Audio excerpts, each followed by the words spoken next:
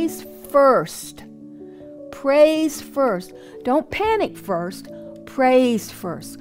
And it's a powerful message of praise and what praise will do for your life. That is what God is saying. God is telling us, I want you to have victory. I want you to spring forth. I want you by the end of this year to be extremely fruitful. But the first will determine the last. So come on, let's move forward in praise this year. God's high and holy praises fill their mouths, for their shouted praises are their weapons of war.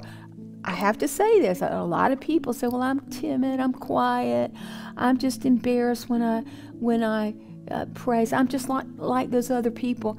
Really, you're going against what the Word says. The Word is looking at high and holy praises filling the mouth of God's people. The Word is saying shouted praises are their weapons of war. If you are in a battle with Satan, you need to praise, but not whisper your praise. You need to shout your praises, because the sound you're making will shake up the atmosphere. It will terrorize the devil. It will cause the devil to flee from you. And you do that when you are at a low point, when you are in despair, when the enemy's coming against you, when he attacks you. Look for fatigue. Look for despair. Look for fear wrapping around you. Look for hopelessness. All of that are ways, strategies that the enemy uses to get you to align with that. But you can shake that off by shouting your praises unto God. Because the scripture says shouted praises are the weapons of war. These warring weapons will bring vengeance on every opposing force and every resistant power.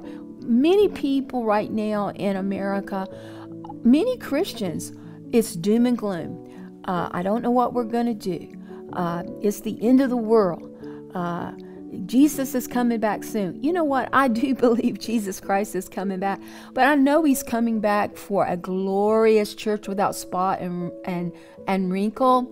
And we are a militaristic church. The ecclesia is a warring church. This is not the time to us to bow to the enemy. Come on, y'all. This is the time for us to rise up.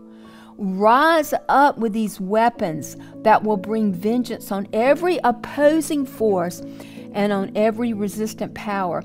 The devil is a destroyer, and he's out for our children. He's out for their identity, and we shouldn't stand for it. Amen?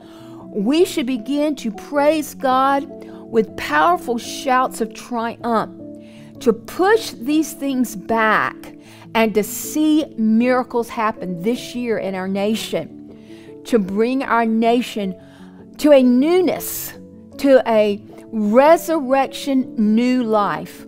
Not to be the same old America, but to be a new America like we've never known it before.